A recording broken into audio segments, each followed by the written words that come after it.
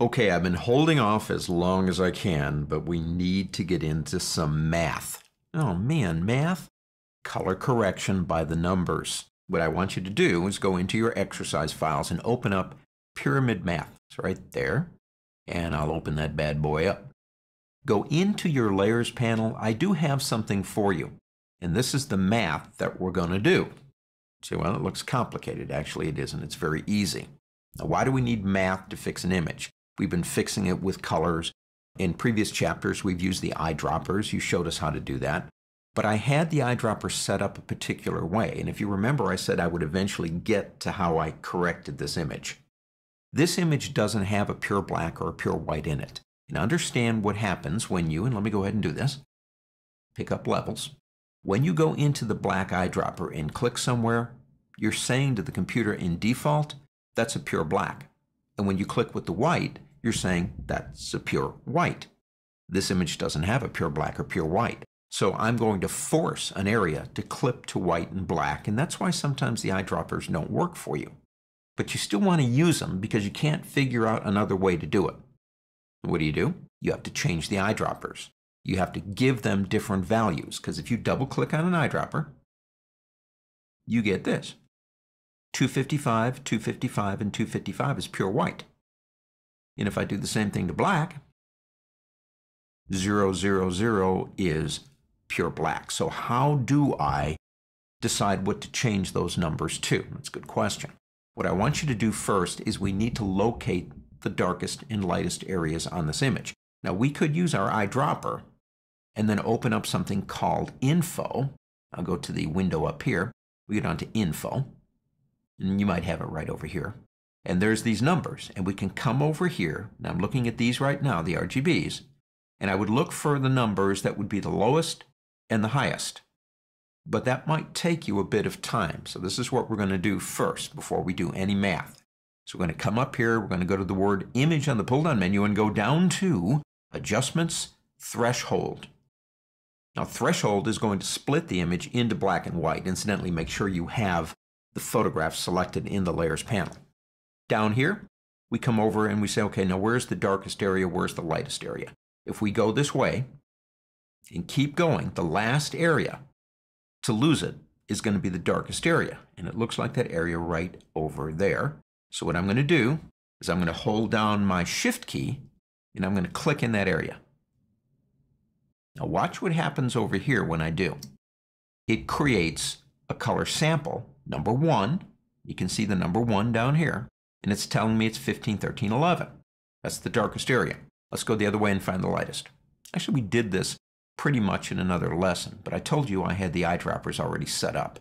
This is going to be our lightest area. So I'm going to get right in there and I'm going to shift click again. That's our second color sampler. And we have 179, 158, and 117. So now we have the information we need to make the math to make this work. Do not click OK, click cancel. We're back to the image. We have our stuff. Again, if we go back into here, you can see if I open this up, there are the calculations that we need.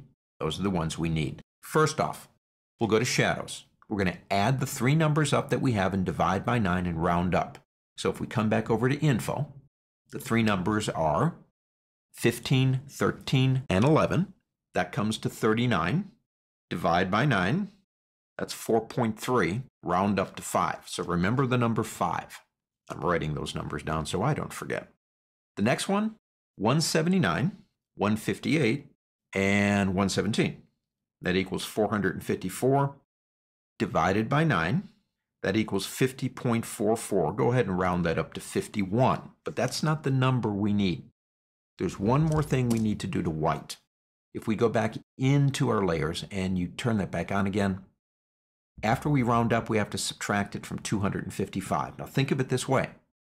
When you work with levels, you start with the number 0 for black, but you start with the number 255 for white. So we don't start with the number 255 and say 0. We have to subtract back down the road, and we have to subtract 51 points from 255. And of course, that comes to 204. Now, the one thing I love about doing videos like this is besides the fact that I do have this information for you right here, it's very easy for you to kind of replay it and do it over again until you kind of get it. The two numbers we have are a number 5 for the black eyedropper and a number, 204 for this one right here. We're going to go back into levels. We're going to go to the black eyedropper.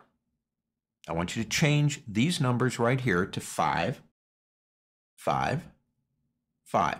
They have to be the same number because that's tonal value, not color. Click OK. It's going to ask you if you want to make that a default. I'll say yes. Come back over here, go to the white one, and we're going to type in, 204. 204. 204. Click OK. And yes, I want to save that.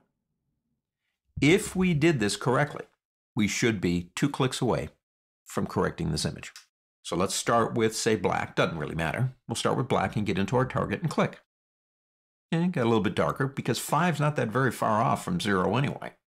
And we'll go into white, and we'll see if we can get into our target. That's a smaller area. If you miss it, just click again. All right.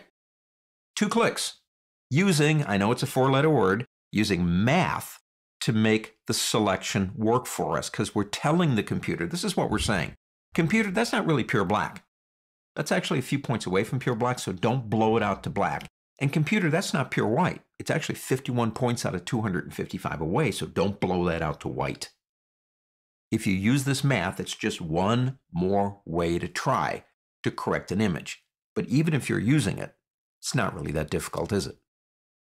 On to the next.